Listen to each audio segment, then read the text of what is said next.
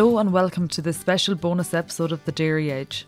Teagasc are running a weekly Let's Talk Dairy webinar series, which is also being made available as a podcast. On this week's webinar, Stuart Childs reviews the Ag-Climatise report and ammonia emissions. Okay, so good morning everyone and welcome to what is going to be the last of the Let's Talk Dairy webinars for 2020. I'm going to take a break for next week, a bit of leave to take and so forth, so I won't be doing the webinars for the next 2 weeks. We'll be back again on the 7th of January. So today, just following on from the announcement of the Ag-Climatise report yesterday, I'm just going to talk about a couple of items in relation to the ammonia emissions abatement that we have to try to achieve over the next number of years. I suppose just maybe time for resolutions in the month of December, running into January, and what we can hope to change in order to try and have an impact in relation to this. So I suppose I'm just going to try and summarise the situation. I suppose in relation to that report yesterday, I suppose the positive thing from it is that it is based on a lot of science that we have developed within Teagasc. So Gary Lanigan and other people in Johnstown Castle have contributed to what is known as the ammonia emissions abatement cost curve, or the MAC, and also in relation to greenhouse gases. And we had a piece there a couple of weeks ago with Katie Starsmore and Ben Lahart and Lawrence Schlew in relation to the methane side of things and the greenhouse gas side of things. And we're going to, I suppose, leave that parked for today. Obviously, as Lawrence said there, and some of you were aware of it, that there is potential changes to the calculations in relation to methane, which would obviously put us into a stronger position than we currently stand in relation to methane and ammonia emissions, or methane emissions and greenhouse gas emissions. However, there's no denying that agriculture is very much strongly to the fore when it comes to ammonia emissions, and we're responsible for well in excess of 90%. So the gauntlet has been thrown down, I suppose, in terms of trying to achieve reductions in this area. But as I said, the important thing, I suppose, is that it's based on science and a lot of it is achievable. I suppose the one thing that I would highlight, just read it exactly from the report that was released yesterday. I'm just going to read this summary piece actually, because I think it's worthwhile listening to. So Ireland faces significant challenges to meeting its climate change and air quality targets, as well as biodiversity and water quality targets. This challenge is replicated across all other sectors of the economy, including transport and energy. If Ireland wishes to remain a world leader in the production, management and marketing of low carbon, high quality, sustainable and traceable food, then significant efforts will be required on a whole of government, whole of sector basis to maximise production efficiency, while minimising the effects on the climate and reducing the environmental footprint of agriculture. There is no doubt that Ireland has a fantastic story to tell in the international marketplace. Nevertheless, the rapid expansion of the dairy sector is pushing environmental boundaries in some catchments, including increasing greenhouse gas and ammonia emissions. This needs to be addressed, building on initiatives such as Dairy Sustainability Ireland and the ASSA programme. Failure to implement these changes, and this is the important piece in this summary in my opinion, failure to implement these changes today will mean that more radical corrective action will be necessary later to ensure delivery of our commitments. Scientific research and innovation, the acceleration of the adoption of best practice at farm level, and working in partnership across the entire agri-food sector will be a critical success factor in striving towards the vision of climate neutrality. By working together, the sector can ensure its long-term sustainability from an economic, social and environmental perspective, thus safeguarding the Irish family farm for generations to come. So what does that mean for ye as listeners to the call today? So I just open another page here, sorry. So hopefully you should be able to see what's a slide that has agricultural measures on it. And this is the ammonia emissions MAC curve. So you can see, you may be familiar with this, but just in case you're not, the way this works is the width of the option here. So dairy EBI is the one that's been pointed to here, and the width of it indicates the size of the savings in terms of ammonia emissions, and the depth of it is the cost associated with it. So pretty much anything that has a minus here, in fact everything that has a minus here, so anything that's below the line in terms of the zero, there's no cost associated with it, with implementing it. whereas anything that is above the line, there's cost associated with it. So we have protected urea here, which you can see is quite a wide bar, but at quite a low height on it. So there's a significant impact as a result of using protected urea in terms of ammonia emissions, and there's a slight cost associated with it in terms of its replacement of standard urea. I suppose one of the interesting things to come out of it, for those of you that are in derogation, you'll be aware, or you may be aware, that there was an option to ban straight urea under the next stage of the derogation regulations. This has after been brought in as of yesterday in the Ag-Climatise report, and straight urea, as we know it, will not be available from 2024 on. So we're going to have to make the switch to protected urea. And I suppose, going back to what I just read out there from the report itself, if we don't start to make the moves ourselves, more draconian measures may be forced upon us. So protected urea, if you've been paying attention to the dairy conference and so forth, and a lot of other events in the last number of years, you'll see that Brian McCarthy and Anya Murray have been doing a lot of trialling of the product NBPT in particular, across several sites. So in Johnstown Castle, it's been used on the commercial farm there.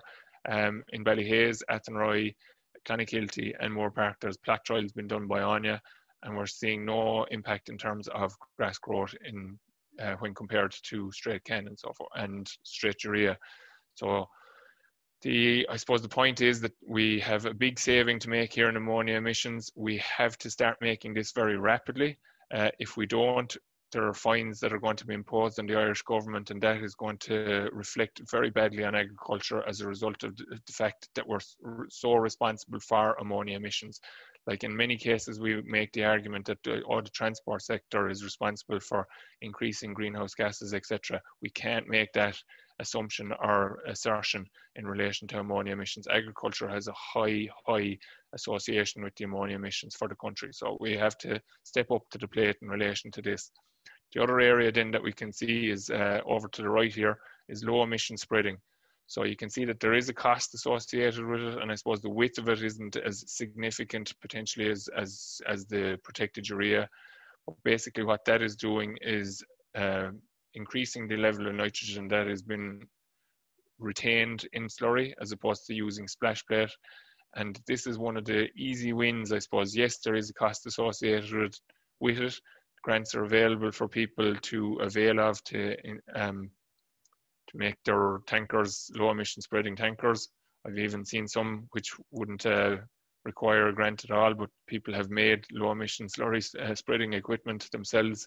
Wouldn't potentially like to be spreading very thick slurry with it, possibly. It might be inclined to block, but basically what you're doing is just trying to apply the slurry to the ground at ground level, as opposed to sending it up into the air, which is allowing ammonia to be released. There's a positive, I suppose, from this point of view as well in relation to the odor or the smell associated with spreading slurry. So low emission spreading is reducing the ammonia emissions, which is the cause of the smell when slurry is spread. So by engaging with low emission slurry spreading, we can also have a positive impact in relation to our neighbours, maybe on towns that are close to farms, where farms are close to towns, etc. as well. The other big advantage, I suppose, and in terms of it can be used at any stage during the year, whereas splash plate is a little bit more tricky in that sense, that you're trying to put it onto bare ground. My colleague William Burchell has a lot of work done, or has spoken several times, and has images available if you look up the dairy conference from 2019, at which William presented. The staining factor or the soiling factor of grass associated with splash plate versus low emissions is obviously very different, and low emissions gives a very positive impact in terms of the potential to utilise slurry on grazing platforms at a number of stages throughout the year without impacting on grazing, which splash plate would. So I suppose the low emissions is contributing in two ways. It's reducing the ammonia in terms of the emissions that are released on the spreading of the slurry, and the second thing it's doing is that it can potentially offset nitrogen usage. So if we offset nitrogen usage, we obviously reduce the amount of fertilizer that's used, and this is in relation to this nitrogen use efficiency block here.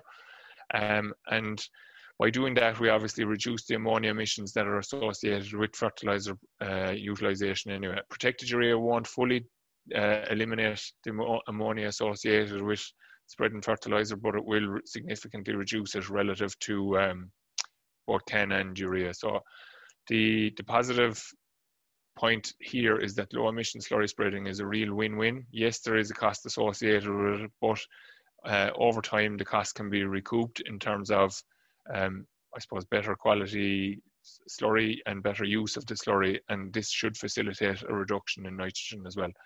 So the important thing here is to, I think from our perspective, there are some small things that we can do in the next, or that we are doing, and we just need to continue to do them. And for some people that aren't doing them, that they can start to adapt them.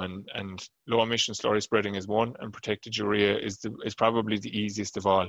In a lot of cases, it's a big step to go down the route of purchasing a low emission slurry spreader. If contractors in the area don't have them already, it's a big ask. Maybe a lot of people are going to have to start approaching them, looking for them in order to get them. However, protected urea is simply a case of just switching one bag to another bag, adjusting the spreader and spreading protected urea instead of CAN, or protected urea instead of straight urea. And as I said, there is a slight cost associated with it when you compare it to straight urea. So obviously for that early nitrogen application that we talk about, if you switch to protected urea instead of using straight urea, there is a slight cost associated with it. However, where you're using protected urea to replace calcium ammonium nitrate or CAN-based fertilizers, currently, and has been the case with the last couple of years, there isn't an association in terms of, or there isn't an increase in cost. If anything, there's generally a reduction in cost. Now, we have made significant strides in the last 12 months in terms of protected urea usage. It's doubled. It sounds great when you hear that we've doubled our usage of protected urea, but in the overall scheme of things, the amount of protected urea that has been sold in Ireland this year is quite small relative to the other forms of nitrogen. We can change this very quickly by just informing our co-op people, etc., that we're looking for protected urea. And the other thing that I think, and why I'm talking about it today, and as I said, in relation to kind of a New Year's resolutions around what we're going to do to try to improve our environmental footprint, I think we need to sit down in the next couple of days before the Christmas is really upon us. Maybe think about what fertilizer we have used. If you're in derogation, it's going to be a good exercise to be doing to get ready to submit your records in the coming year. Sit down, look at what nitrogen fertilizer you use. Will there be opportunities to replace that with protected urea? So if you're spreading a high amount of CAN, just straight CAN, 27% CAN, there is opportunity there to change that to protected urea. If you're using a lot of compound because you're working on building soil fertility for a particular reason, you may not have the same level of opportunity depending on what you're building. So if you're looking for P compounds, it's not going to be an option to switch to protected urea. But if you're looking at N and K or just needing K, there are options there in relation to that. So the other thing is to look at the slurry side of things. And as I said, there is an opportunity to, if you're using a contractor and they have low emissions options available, you can ask them to use low emissions. The advantage of this, again, and I refer you to William's dairy conference piece last year, and again, it should be something that should be common knowledge to you early at this stage, because we have been talking about it a good bit in the last number of years. But there's an increase in the nitrogen recovery from slurry as a result of applying it at ground level as opposed to sending it up into the air. So per 1,000 gallons of slurry that you apply, in a normal situation where you're using a splash plate, we're recovering 6 units per 1,000 gallons of nitrogen. And then when you move to a low emissions format, you're going to increase that up to 9 to 10 units. So the advantage of that, I suppose, is slurry has to be spread. Many people are beginning to see a bit of pressure coming on facilities in terms of storage, and are looking forward to the opening of the close period there after the 13th of January for the Cork area and moving out to the 16th of January as you go out into Limerick and up head north. And obviously then the people further north have a longer period in terms of storage. But the situation there is that if we can strategically use our slurry, using it in the spring is a better time because we can recover more nitrogen again from it. So Stan Lawler would have shown done a lot of work back a couple of years ago in relation to this, and shown that spring application of slurry was assisting in recovering more of the nitrogen in the slurry also. And then the other aspect of it is that we can actually offset fertilizer then by use of low emissions. As I said, the staining effect of low emission slurry spreading is dramatically different to spreading with a splash plate, so we're not necessarily having to look to spread in bare ground. So what we would be advocating is that people will try to use slurry as a form of chemical nitrogen, or as a form of nitrogen, and let it replace their chemical nitrogen application maybe earlier on. Now, we will be talking about this a lot more obviously in the new year as we get to that point, but just from the point of view that people are probably beginning to make decisions around what fertilizer to buy, I think it was timely to talk about it today. And as I said, discuss it with your merchants, insist that you get protected urea if you're looking for it. And the other thing is that there is a list. Not all protected urea is protected, I suppose, is the warning that we have to give to you. So there are different amendments that have been made to the fertilizer in order to make them protected. Teagasc have a list that if you Google, it'll identify the companies. Nearly all the companies now, I think all companies at this stage have a legitimate protected urea product available. So just make sure that you're getting what you're actually looking for. And as I said, make use of it. I think the vast majority of people are probably going to be spreading, in the dairy side of the house anyway, are going to be spreading some bit of urea generally in the springtime. There is no reason, albeit with the exception that there is a little cost associated with it, for the spring applications, there's no reason that people can't switch to protected urea in a very short space of time. And the quicker we do that, the better it'll be in terms of, basically it's a very rough calculation that the department use currently. For every ton of protected urea fertilizer that comes into the country that's sold, they're accounting for that in terms of ammonia emissions. And the same is true then where we're using straight urea or whether we're using CAN. So if we can reduce the levels of CAN and straight urea and replace that then with protected urea, we're going to get a gain in terms of the ammonia emission side of things. I suppose around this nitrogen use efficiency, again, it would have been discussed at the dairy conference. William would have actually spoken about it with Jimmy Cotter back in September, I think, when we were down at Jimmy Cotter's in relation to his nitrogen use efficiency. And Jimmy's nitrogen use efficiency is quite high at 29%. Currently, we're running at around 25% based on Cathal Buckley's work through the National Farm Survey. And there is scope for improvement. So what it is basically quantifying the recovery of nitrogen from what is going in. So nitrogen from fertilizer, nitrogen from slurry, what's being recouped in terms of animal salt out the gate, milk salt out the gate, and doing the calculation in relation to them then. So the surplus of one over the other, and then putting a percentage on that by dividing one into the other. So we can improve that by making better use of fertilizer. I think using the slurry to offset some of the chemical nitrogen is going to be a positive in terms of, obviously, that will reduce the chemical nitrogen usage on the farm. The slurry is going to be there. It is going to have to be spread. So if we can use that strategically to offset some of our chemical fertilizer usage, it will have a positive effect in terms of both nitrogen use efficiency and ammonia emissions. And it doesn't have to impact on soil fertility or on grass growth, sorry. The other thing that has been strongly talked about is a liming program, and how that's also feeding into the nitrogen use efficiency. So I suppose depending on where you are in the country, we had a very wet day here yesterday. I think it probably spread across the entire country over the course of the day anyway. Ground conditions are variable depending on where you're located. but there is no reason if ground conditions aren't good, and I've seen some people that have availed of it there, in particular in the last week where weather was kind of semi-okay, and they have sprayed lime. And lime is, what it's doing for you is making your soil fertility better and making that nitrogen use efficiency more efficient by virtue of the fact that you're operating at more of a level where you should be. So lime is the key point. Again, I'll refer back to Stan's work back in 2013, 2014.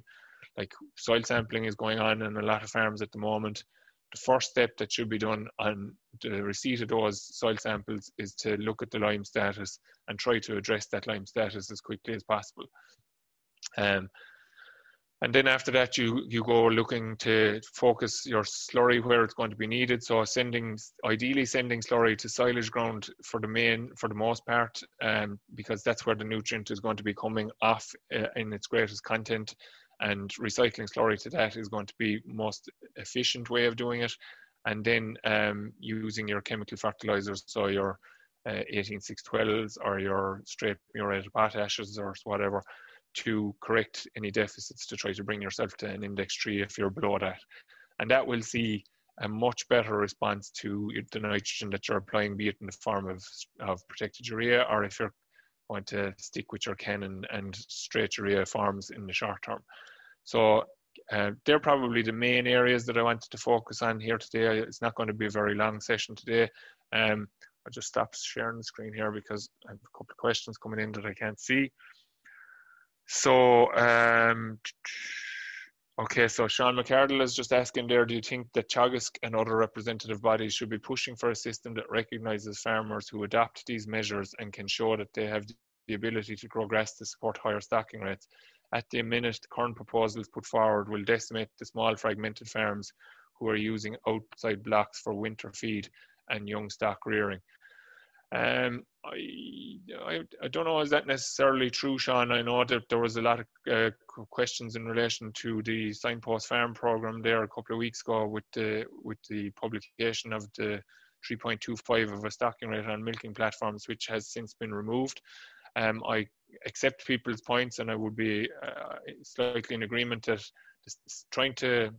a stocking rate is, setting a national stocking rate would be a tricky thing to do because it obviously varies from farm to farm. The land type, topography, everything comes into it, whether a farm has an ability to grow grass or not, which is the point you're making.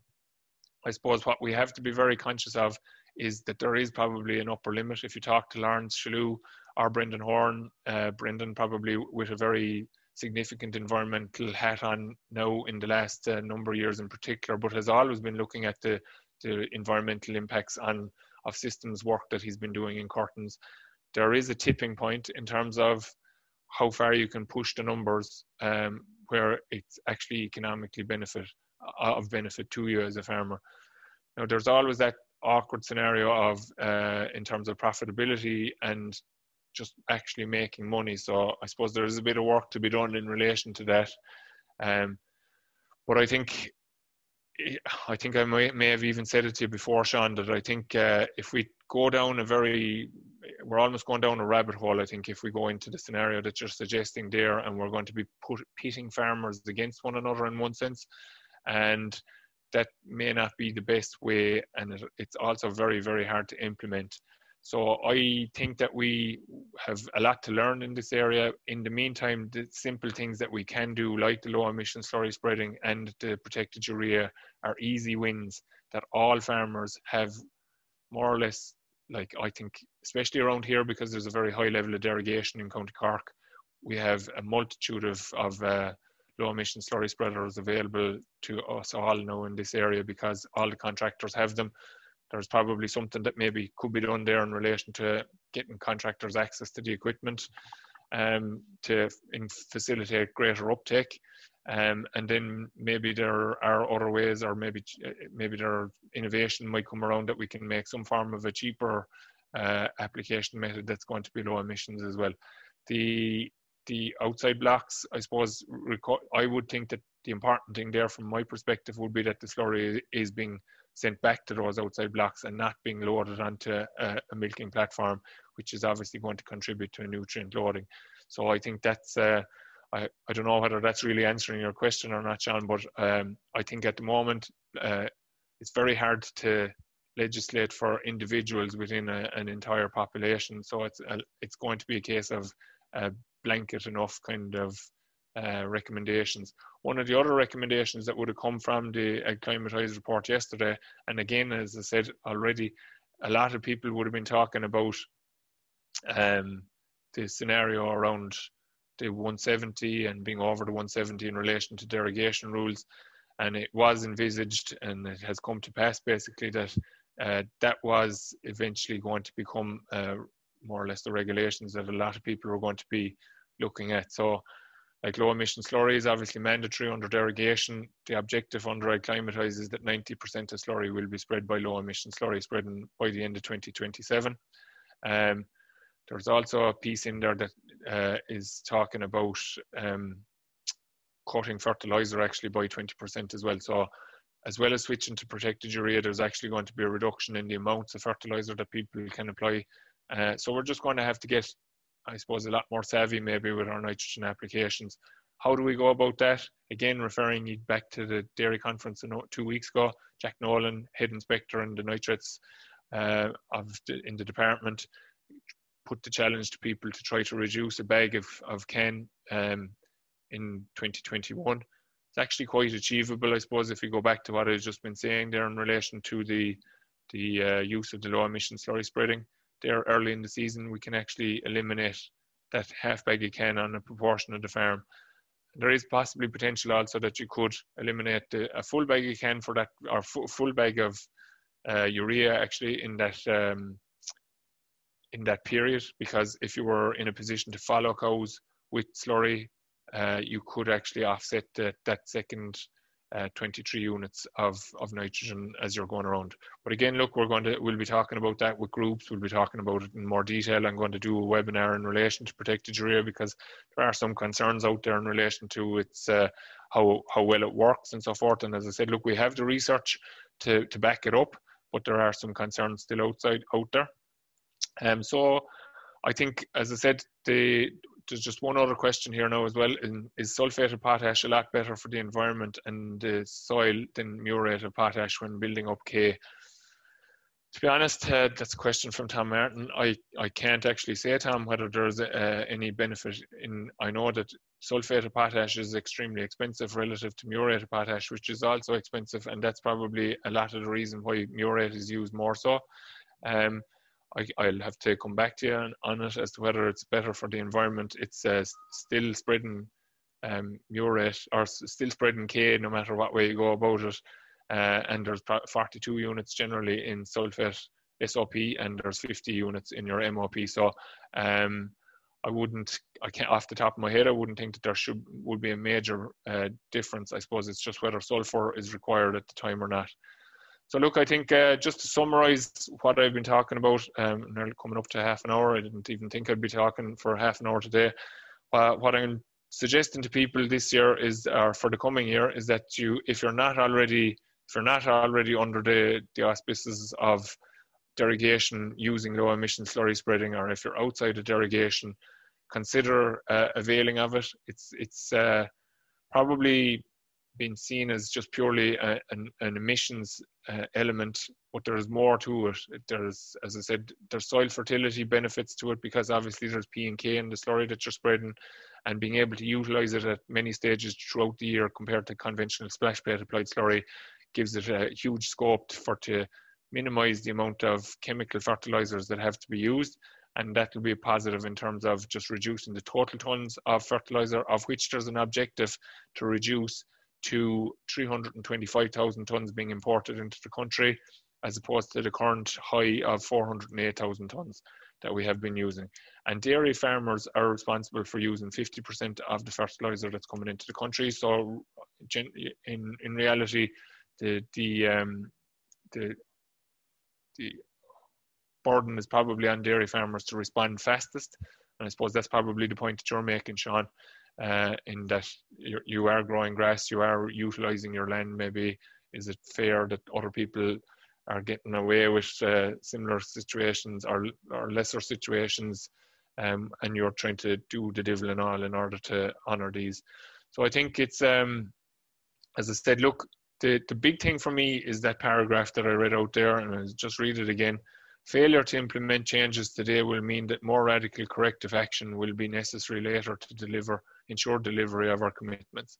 So I think we have a number of opportunities open to us that don't cost a lot of money, are very easy to implement, and are win-win for ourselves in terms of not impacting on our farming systems, and also, and if anything, having a positive impact on our farming systems, and also by virtue of the fact that they're impacting on these ammonia emissions in particular. The fertilizer side of things, as I said, it's very straightforward to switch from one to the other. I think, as I said, just looking back through what fertilizer you use this year, are there opportunities to replace some of that can-based fertilizer that you may have used with protected urea? And I suppose, as I said, research is confirming that there is no impact in relation to grass growth, so that should give you confidence to use it. But at the very minimum, you should try some, and hopefully you'll get a positive response from it, or you'll get a positive. You will get a positive response from it, and it'll encourage you to use more into the future. So I suppose I'll leave it there. As I said, thanks for tuning in throughout the course of the year. I hope you've enjoyed it. We're going to be back again on the 7th of January with Nollaig Heffernan, who was with us last week. And Nollaig is going to be talking about the yearly planner. So helping you to try and set up your year a little bit better to make sure that you can get full value from your time. And in the meantime, I suppose, take care, stay safe, and a happy Christmas to you all. And we'll see you in 2021. That's all for this week's Let's Talk Dairy webinar series, and don't forget to look out for more bonus episodes each week. I'll be back with our usual Dairy Edge interview on Monday, so do listen in then. I'm Emma Louise Coffey, and thanks for listening.